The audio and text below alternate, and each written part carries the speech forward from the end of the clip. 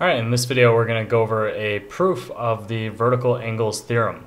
So what the vertical angles theorem tells us is that when we have two intersecting lines like we do here, angles that are formed across from each other or opposite each other are congruent. So in this case that would mean that angle A is congruent to angle C, and by the same token angle B is congruent to angle D. So this is what the vertical angles theorem tells us, right? We have two straight lines here and they intersect, and when we have two intersecting lines like that, we're going to form four angles, and the opposite angles are congruent to each other. All right, so angle B and angle D congruent, angle A and C congruent. This is what the vertical angles theorem tells us. So whenever you see intersecting lines like this, you want to be able to think of the vertical angles theorem. It's going to be useful when we go to do proofs and things like that. So how do we prove the vertical angles theorem? Well, the key lies in the straight lines that we're using to form the angles. All right, so if we look at angle A and angle D, they add up, if we look at them, to make this straight line here, right? If we take angle A here and angle D here, and we add them up, they would give us this straight red line here. I mean, straight is relative because my drawing is very imperfect, but right, we can say that angle A and angle D would add up to a straight line.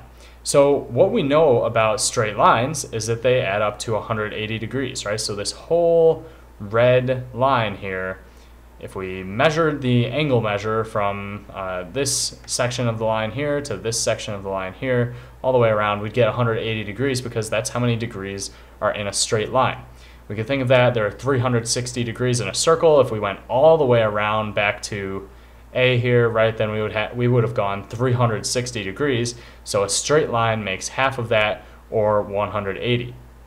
All right, so if we say that angle A plus angle D equals 180 degrees, that's going to be the first step in our proof. And we know that this is true because a straight line makes 180 degrees.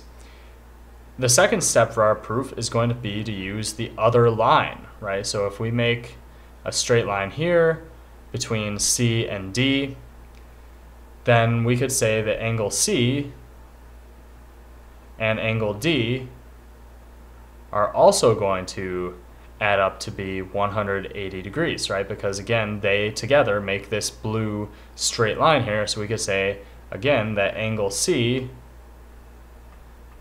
plus angle D equals 180 degrees.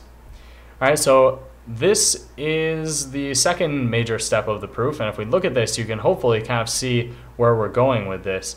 If we look at the two statements that we've written here, they both have angle D in common. They both have 180 degrees in common. All right? So the way that we've set this proof up is we're going to prove that angle C and angle A are congruent to each other because they are vertical angles. So we're gonna prove that based on the steps that we've written here. So how could we do that? Well, if we want to prove that angle A and angle C are the same, are congruent, are equivalent, the first thing we want to do is get them in terms of get them isolated. So write both of these statements in terms of angle A and angle C respectively. So if we rearrange these equations, right, we can subtract angle D from both sides on both of these equations, right, which would then give us angle A equals 180 minus angle D. Now we could do the same thing with our second equation. We could say angle C equals 180 minus angle D. So all we've done here is subtract angle D from both sides of both of these statements or equations, and now we have angle A and angle C in their own terms. In other words, we have just angle A on this side of the equation and just angle C on this side of the equation. And we can see that they equal the same thing. So from here, all we have to use is the transitive property.